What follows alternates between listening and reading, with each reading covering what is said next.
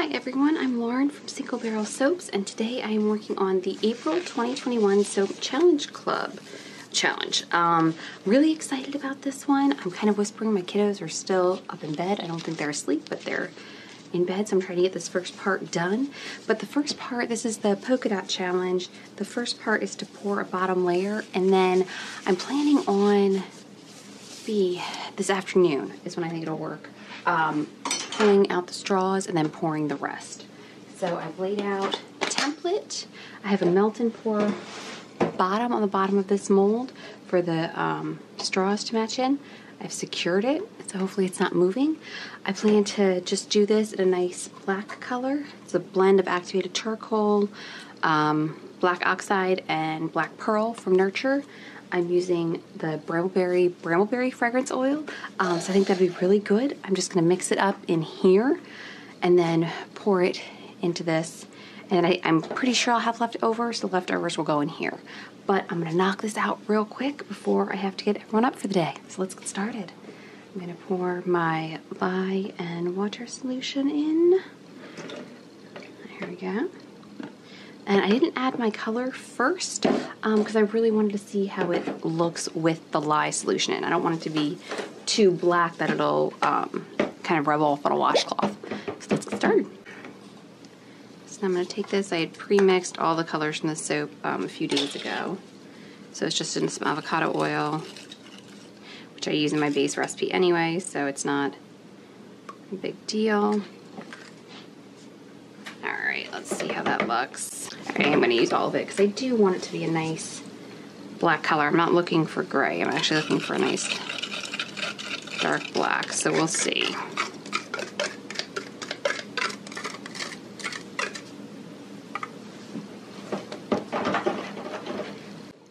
Alright, now I'm going to add the fragrance oil in.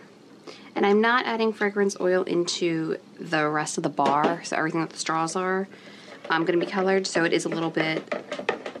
I went on the more of the medium to high range than I normally do. I usually just stick to the medium, small range for the amount of fragrance oil, so I think this will be good. Now I'm going to pour it into, that was a thud, into here.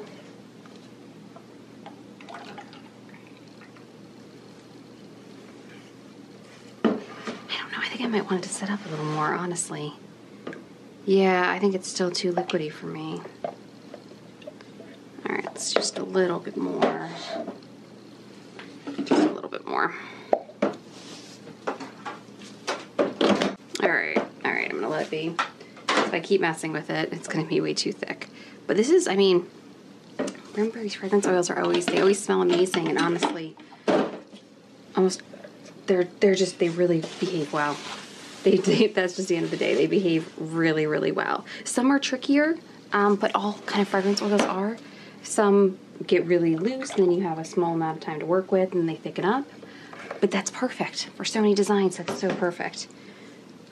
And that's one of the things is once you kind of learn your fragrance oil and know what you're doing, you can base your designs around them. So I'm just going to put this at an angle.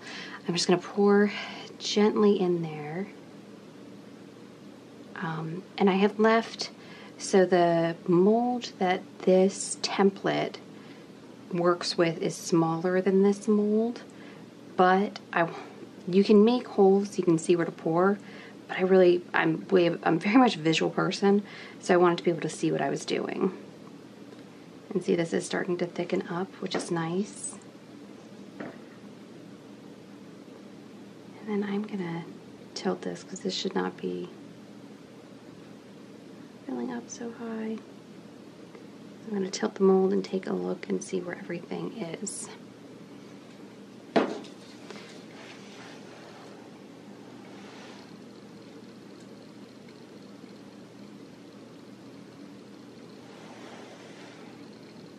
Yeah, that was good. So I just had to push it, just tilt it a little bit so all the soap would get to the end. This is bad. I guess if I had thought about it, I would have had this more in the middle, so I go at both ends, but I think this gives it a little more stability for me.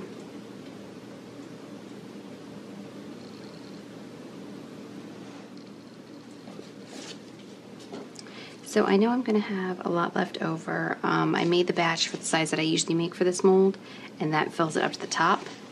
And on this one, I have a melt and pour mat about this big on the bottom. So I knew even without the straws, I was gonna have way more than I needed, but I'd always rather have more soap than less and have to go make more out of nowhere. All right.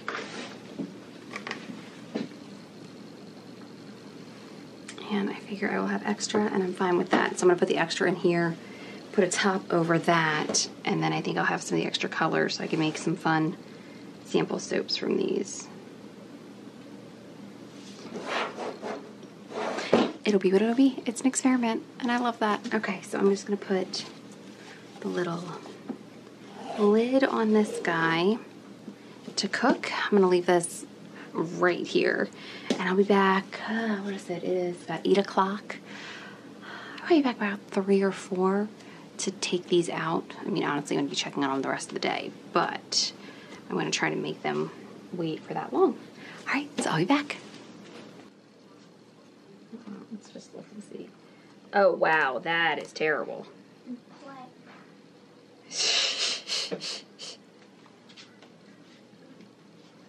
Oh, that's not good. Okay, well, I'm gonna be remaking this soap anyway, so let's just go for it, because, and I'll put a picture up on the screen, well, that's just terrible. Because Mama never gives up.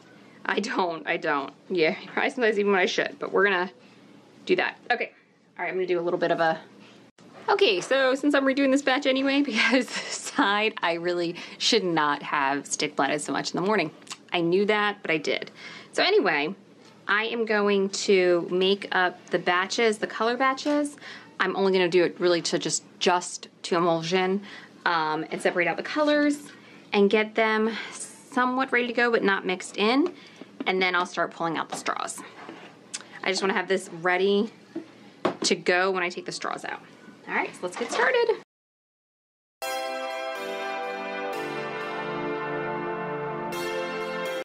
So now I'm just gonna take all the straws out, and then I'll start pouring the soap.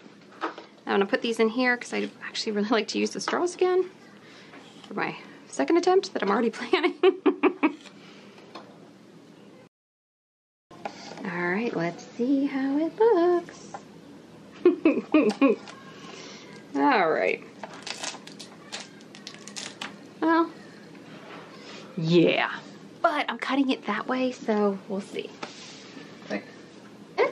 And I'm just gonna start filling them in. I'm planning on doing a rainbow order. 1, 2, 3, 4, 5. Okay. I'm just gonna go red, orange, yellow, green, blue, like that. So let's see how this does.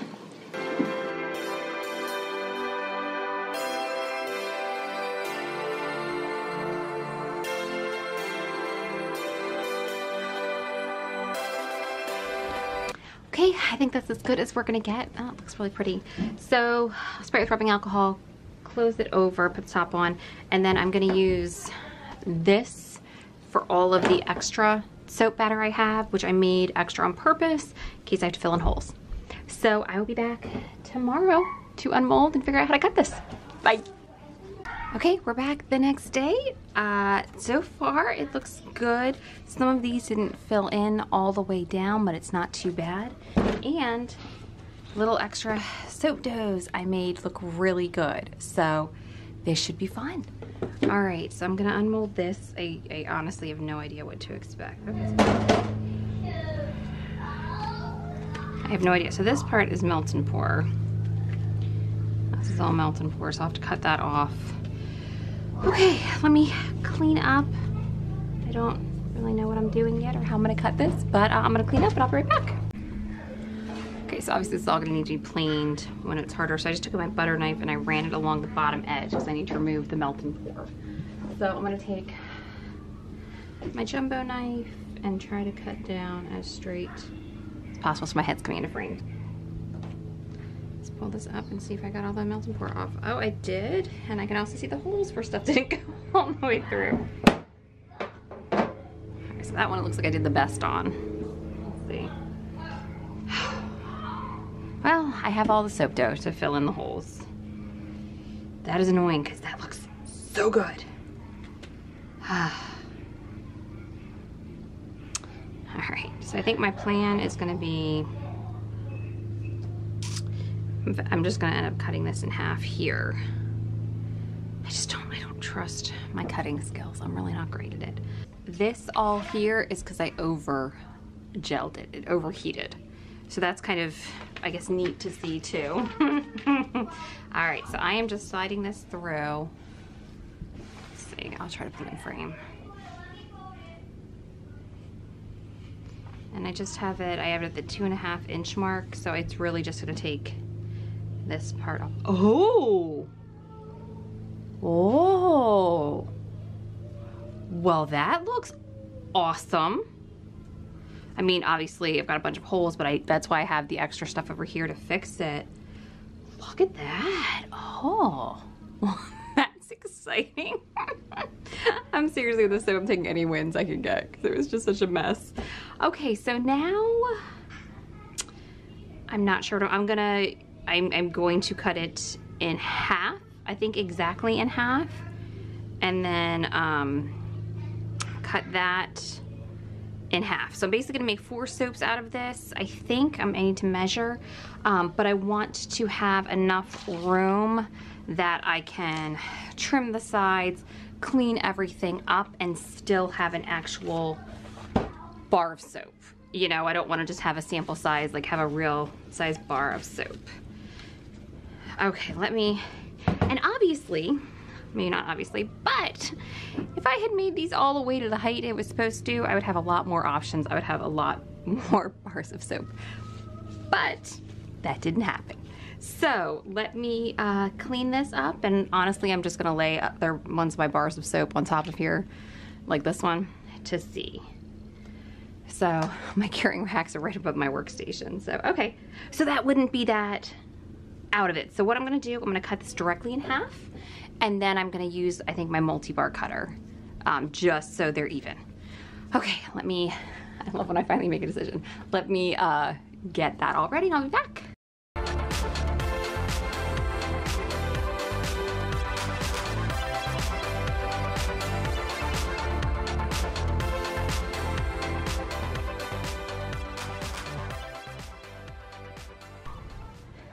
Okay, so I've come to the point where I really love this design. I really love how it turned out. I love all the colors. I do not have the energy to make soap dough and refill all of these holes. Just don't. So what I'm gonna do, I'll save this, I'll do another project, another soap with this. I'm gonna take this as a learning experience, and I'm gonna try again with the exact same color, exact same design, all of that, and I'll try again. All right, so look forward to part 2 in this video. So thank you guys for watching. Oh my gosh, thank you. See, wait, which one's it? It's this one. I just ignore this part. It looks so pretty.